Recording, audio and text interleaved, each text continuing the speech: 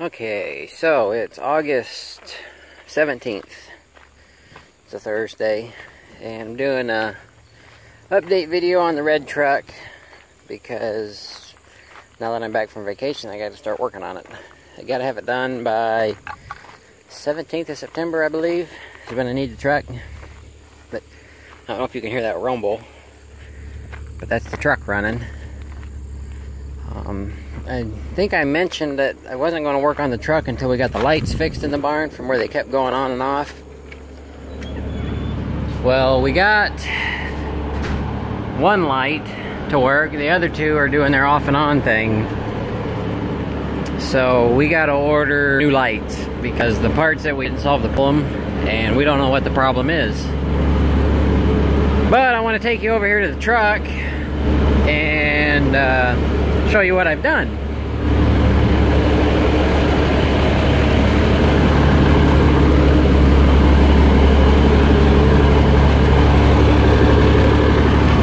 We got the exhaust off, so now I can hear what it sounds like straight pipes.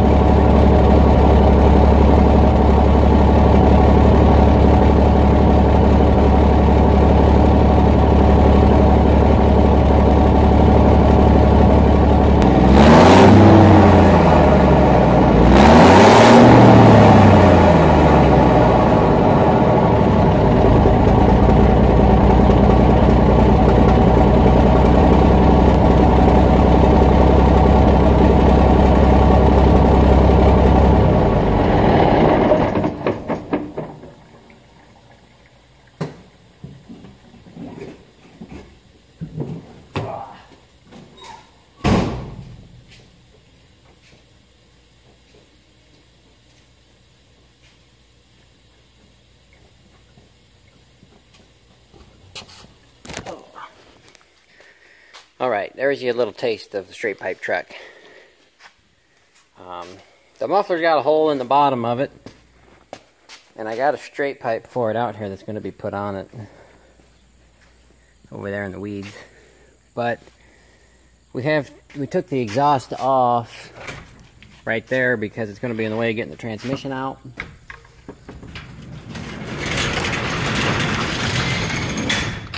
And if you noticed, transmission's still in it. This coming weekend, we're hoping to get it out. So for the update for the truck is that I still haven't done nothing to it. I gotta get out of this barn before I suffocate. Good thing we don't have any animals in here anymore.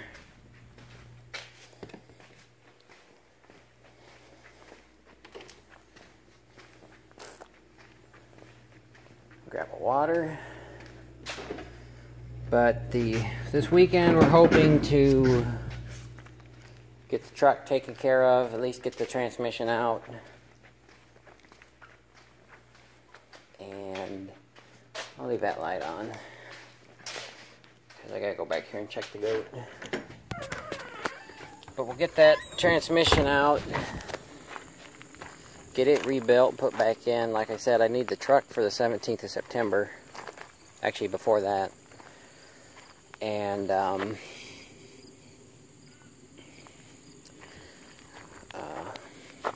what was I going to say? We got to get new lights, but like I said, we're not going to have time to put them in and get the transmission out. We're just going to have to do it with the lights that we have. And another little thing, still haven't got the baler put away from when I washed it. I'm slacking. Just lazy, I guess. I guess this will just be kind of like a farm update. Because it's not really a big truck update. But I gotta go in here and Let's see where Dummy got out at. Make sure he got out in the spot that they said he got out in. Where'd you get out, Dummy? You causing all kinds of... Hey, quit eating the phone. Causing all kinds of problems while I'm away. I gotta cut that off of there.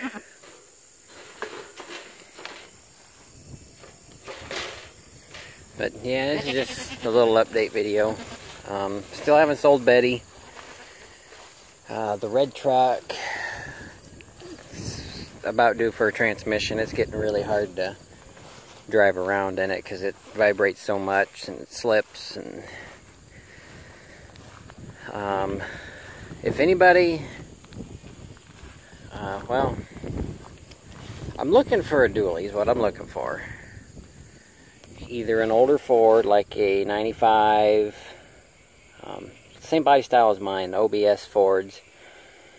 I'm looking for a 7.3 diesel dually or any Dodge dually, any year Dodge dually pretty much, except I don't want the first gen or the second gen, the more round body style. They had them from like 95 to 03 or 04. I would take a first gen or anything after that. If anybody knows of one not too far away from me, like within a couple states or two, I'm in Ohio, so Indiana, Illinois, Michigan, Kentucky, Tennessee, Pennsylvania, West Virginia, even down by you, Scotty Rock. I'd go down there. Let me know. Diesel, preferably 4x4, and a manual. But I want to get that to replace the red truck and Betty. Betty's still for sale if anybody interested in Betty. So, it's not that I don't like Betty. It's just she's too cumbersome to move around. If it had power steering, maybe she'd be worth keeping. But with her being that long and no power steering, she's quite the bear to drive. And pulling trailers with her, backing them in, would be a real pain. So, let me open my water here. Oh boy, that's good. So, I do want to do one thing though while I'm thinking about it. When I was down there in North Carolina talking to Scotty Rock and Soybean Farmer, we were talking about soybeans, of course, and corn and the different growing season it seems like they have down there. Because I noticed corn was already coming off down there, and it's the 17th of August, which it's coming off in Kentucky. I seen through Big Tractor Power. Yeah, I think that's right. His video. And up here, the corn's not ready, and the beans are far out. But down there, where Soybean Farmer is, their corn's off before beans are even thinking about coming off. And here, our beans are off before the corn even thought about coming off. And our beans are planted later. Our corn's planted first. But we plant longer maturity corn, I think. And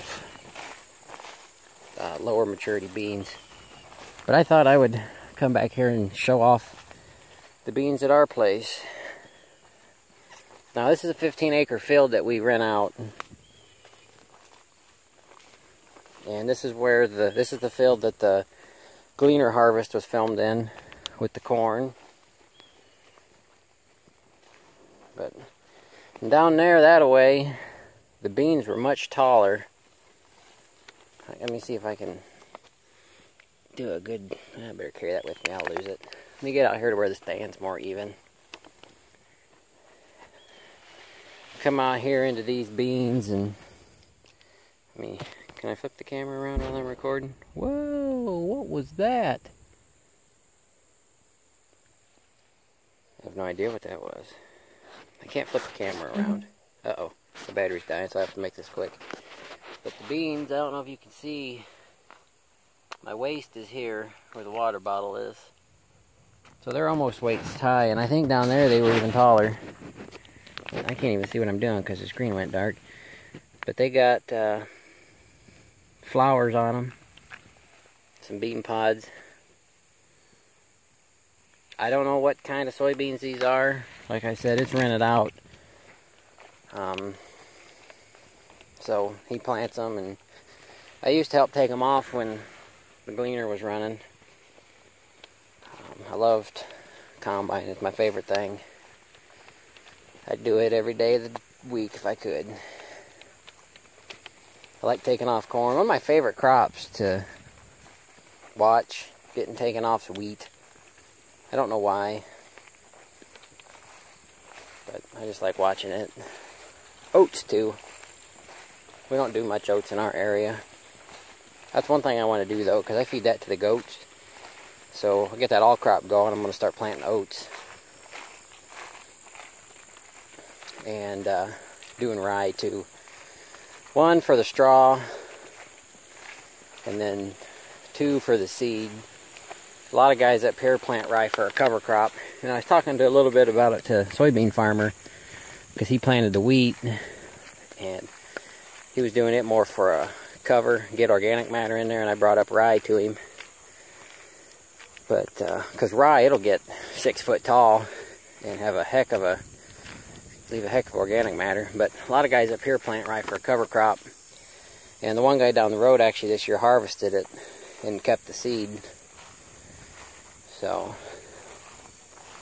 I got a 15-pound bag I bought. Or not a 50-pound bag. I only paid $15 for it, but I'll do rye because I need it for the straw, for that straw project, and maybe sell some seed or whatnot. So, but there's a little farm update. Oh, somebody's yelling over there. Yeah, that's the farm update. Hopefully I'll get video this weekend of the truck coming apart. So, thanks for watching.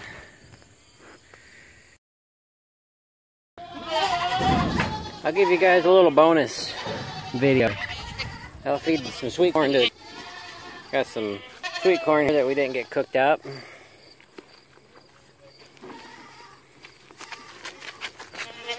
Watch the goats fight over that. Oops. Ugh.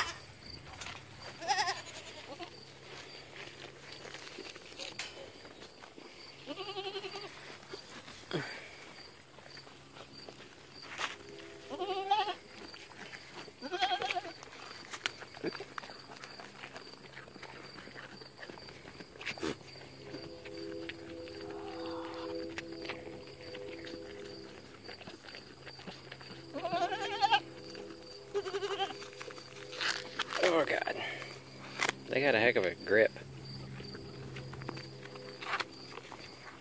Some corn, goat. You want some, little goat?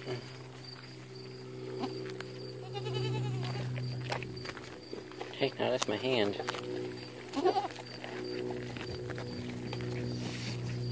Lily's in there rolling the roost. She doesn't want to come out, I guess. I gotta feed them though. There's your little bonus footage of the goats eating some sweet corn.